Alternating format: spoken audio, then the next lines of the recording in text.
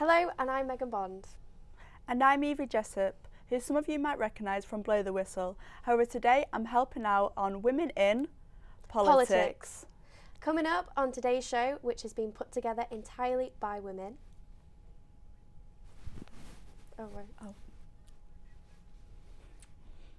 We hear from the Glasgow councillor behind the UK's first feminine city about what needs to be done to get more women into politics. More women being elected, more women being able to access childcare and therefore able to enter the labour market, having more women being confident enough. Sky News political correspondent explains how much things have changed for women reporting on politics over the years. A lot of women fought some really tough battles to, cover politics and face a lot of sexism and they've been there a long time, whereas now we're seeing women starting out. And I really think that it's great. They're often having quite a different experience than I did. We'll find out just how many women are involved in decision-making in the Parliament at the moment. And we paid a visit to the birthplace of the suffragettes, where women started to fight against their oppressions. I remember being in a different part of the country and learning about that as a kid, but not really as part of women's history, just as part of general history. I really think it's quite important.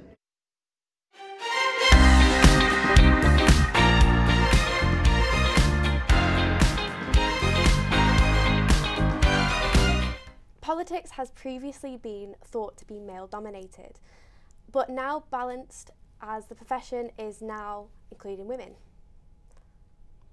Well, statistics from the Institute for Government show that as of March 2022, there were 225 female MPs in the House of Commons. This was 5 more than the total that were elected in Parliament in the 2019 general election. One of the largest jumps of the amount of female MPs elected in an election was in 2015, where it rose from 22 to 30%. Comparing to the rest of the world, where the UK has the 38th highest proportion of women in Parliament, earlier this month, Jacinda Ardern left her job as New Zealand's Prime Minister. She was praised mostly for her response to the COVID-19 pandemic, which saw New Zealand face some of the toughest restrictions across the world. However, she is also being regarded as a feminist icon because of her answers to interview questions that have been called out for being sexist. In 2019, she was considered the 38th most powerful woman in the world. She was the 3rd female Prime Minister of New Zealand and the first to be pregnant in office. The reason for her resigning has been praised as she said, "I'm human, politicians are human, we give all that we can for as long as we can, and then it's time, and for me it's time." Now, after being elected a Scottish Green Party councillor for Langside, Holly Bruce has turned her attention to making Glasgow the UK's first feminist city, with the motion being passed at the end of last year. Abby Titness spoke to her about why the changes in policy is so important to her and why she has got involved into politics. It sounds so corny, but I just really like people. Like, that is what gives me energy in life and value, and just chatting to people and trying to solve their problems and trying to empower them. And that's been really good. And I live in the community that I represent, so I know exactly the problems that everyone's facing. And it's just nice to be able to have that lived experience as well and help people along the road with whatever issue it is that they have. Have you had any challenges sort of being a woman in the political sector? A lot of kind of online abuse, as you'd expect. The councillors in Glasgow City are 33% women at the moment, so we're still not equal in terms of numbers. Although the Green Group do have 5 women and 5 men, so we make a conscious effort to be better there. But in terms of the feminist city motion that you speak about, I had a few hurdles there with chief officers in the city council that didn't understand my motion and was querying its competency, which, as you can imagine, as a young woman, filled me with imposter syndrome, made me feel like this was a bad idea, when in fact it wasn't. It's a very good idea and a lot of people support it and there's a lot of research behind it, and it was just that kind of because it was two older white men tell me that it was wrong, it just filled me with this doubt, and it happens every day. And I can't, but I have to obviously put in kind of boundaries to make sure that I don't make myself ill with it. But it does give me comfort that I feel like I'm inspiring people. And I honestly don't think I could do anything else now that I've done this job. What's been the reaction to your feminicity movement? As you'd expect, people are like, feminist? Why feminist? Like, I don't understand what people's issue is with the word feminist or feminism. It is essentially equality, and it is to stop oppression of women. Like, so, yeah, there was some pushback about why is it feminist, but there's been research done that shows that applying a gendered lens to planning will benefit everyone. And that is essentially what feminist town planning is. Is the reason you put this into motion now because sort of you're in a position to do so, or do you think making cities more feminist and sort of female minded is sort of become quite critical at this sort of point in society? Both. To be clear on that, I think it was an opportunity that I had. I was recently elected May last year. I knew that the administration, who's the SNP at the moment, were keen on the idea, and I just needed their backing in order to get the motion passed. So I knew that if the motion was strong enough and good enough, that it would be passed. And also the work I did with a feminist organisation prior to being elected, the Young Women's Movement, we did a lot of research into specifically parks and buses and how women interact with them in the city. So already had the knowledge and the data that was really recent and local to Glasgow. So I was like, I've got this data, the political will's there, now's the time. But I do think you're right in what you're saying is, sadly, and as we've seen this past week, the amount of news coverage that there is now about violence against women and safety concerns that women have, it's becoming more and more reported on and apparent that it's unavoidable at this stage, and it shouldn't have been avoidable in the first place, but it is very much in the spotlight, quite rightly so, and it can't be ignored politically anymore, and it's important for women's safety. Do you think there's enough women involved in those decisions about women? No. What could be done to get more women sort of with those? Many things, starting off with more women in politics, more women being elected, more women being able to access childcare and therefore able to enter the labour market, having more women being confident enough to do it. That's a huge thing. I would consider myself a confident person, but it took me a while to believe in myself enough to be like, actually, you would be good at this role.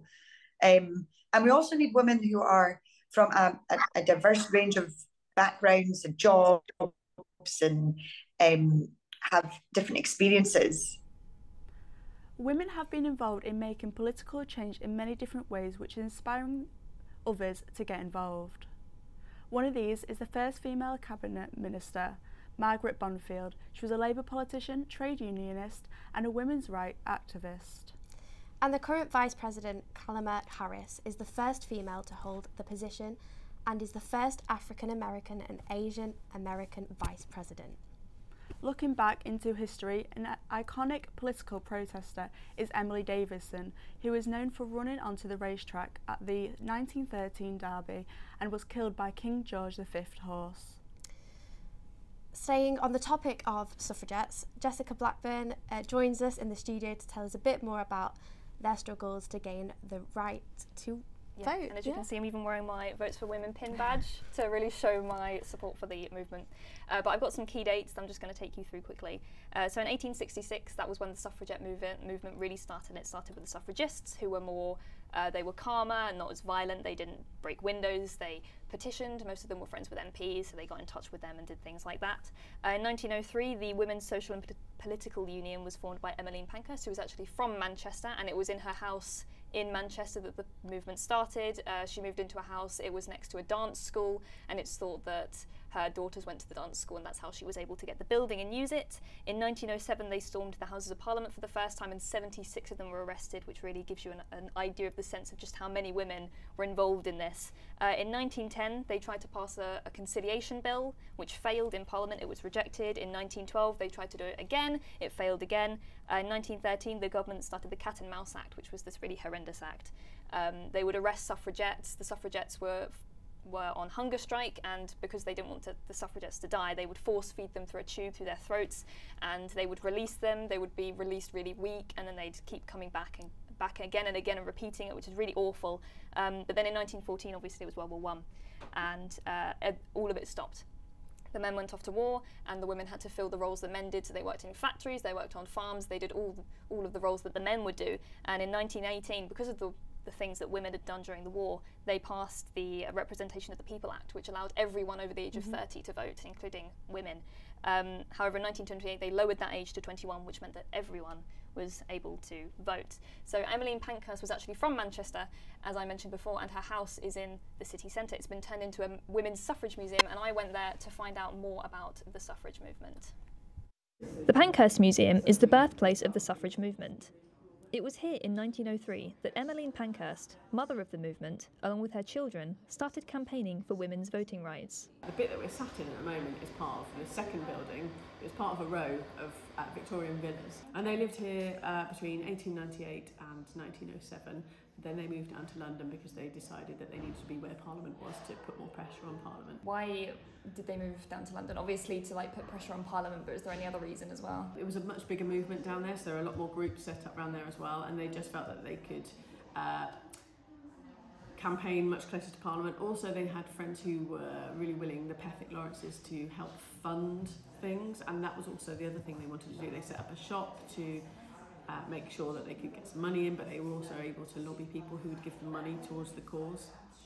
So basically, if they moved down there, they then rented out some offices that the Pethick Lawrences paid for. They were able to do some printing, make their own booklets, so it was a much better place for them to be in the point of view of getting the ear of people in Parliament. The suffrage movement was made up of two different groups. The suffragettes, who used civil disobedience to campaign, and the suffragists, who used more peaceful methods. I think the suffragettes were small. They started off quite large, and I think that some of the group reduced because they were like, I don't like the militant style that you're doing things, and that included some of the Pankhurst family. So Sylvia, she said in the end, actually this is not for me. I feel it's not just about a women's vote, it's about everyone being equal, and she went off in a different direction. And I think it was the militancy that put people off in the end. And there's a lot of arguments as to whether actually that militancy helped or hindered the cause of the suffragists. So some people believe it did help because it got it into the press, and some people believe that it wasn't helpful. However, at the outbreak of World War I, the suffrage campaign stopped as women across the country filled the roles left behind by the men who had been conscripted. And they said, we will support the government, we won't do that. But of course, a lot of the women took over the roles that the men had because everyone was sent out to war. And actually, after that, the government didn't feel that it could turn around and say, no, we're not going to give you the vote, because they kept the country running. But they were worried that women would have the majority vote, so what they did was put a cut on it and said that you have to be over 30 and property owning or married to a property owning person. Because otherwise that would have swung the votes for the next election, which happened a few years later, in the favour of women. And a lot of people at the time said, yes, we understand this is what we're doing, but this is step one. And then it was another 10 years, 1928, where all women over 21 got the vote. But what about now? Does the work of the suffragettes still apply today? I think they still inspire people now, because what it's done, particularly we find with younger people when they come to visit for schools, that they're really interested in why they wanted to campaign in such militant ways, and they see a parallel now between what's going on with things like Just Stop Oil and with other protesters, environmental protesters. And I think it inspires them to think about, actually, if this group of people who started off in a small house can make such a big noise, then maybe we can. What I'm noticing, particularly here, because I think it's Manchester based, because they look at famous local people, often people are looking at Emmeline Pankhurst. And I remember being in a different part of the country and learning about that as a kid, but not really as part of women's history, just as part of general history. I really think it's quite important, actually. I think that women should have a chance to find out, how recently we got the vote, but how much worse it is in other countries. I worked with some students from Switzerland. They only got the vote in the 1970s, which is a shocker. But I think young people, and particularly young men, need to understand this as well, that a lot of them think now it's all very equal. It really still isn't, but it was so much worse before. And I think it's really important to make sure all people know that, change happens, but it takes steps. But actually we're a little bit better off than we were, but there's still more to come. Stories featured on news programmes and the causes that are pushed into the government spotlights are often dependent on who is raising awareness of them. We spoke to Sky's political correspondent Tamar Cohen about the challenges women are facing in government and what it's like to report on them. It's a massive change. So I joined the lobby. I became a political journalist in 2012, so just over 10 years ago. And yes, there were some high-profile women political journalists, but not many of them. I mean, in general, the lobby's a funny place. There's corridors in Parliament with rooms for different media organisations. So it's a bit of a kind of university campus vibe, if you like. And I'd say most of the newspaper teams had one woman out of 5 or 6 people, and the newspaper I worked on had 2, and but it was bigger. So in general, the sort of atmosphere was quite laddish in a way, and I think that also affected the sort of and certainly that was also the case in political parties as well. Although some did better than others, the number of women MPs, particularly in the Conservative Party, was pretty low when I started. It's improved quite a lot since. And I think you did notice that in the sort of stories that newspapers wrote and the sort of issues that MPs focused on, and just in the culture. And I think that's changed a lot now. I'm seeing a lot more women coming through. We've now got, fantastic women political editors like Laura Koonsberg and Beth Rigby, people who you kind of sort of aspire to. And I think the change has been quite dramatic. And it's also, since we've had a lot of new outlets, new websites and so on, I think you also seeing younger women as well, because a lot of women fought some really tough battles to cover politics and face a lot of sexism, and they'd been there a long time, whereas now we're seeing women starting out, and I really think that it's great. They're often having quite a different experience than I did.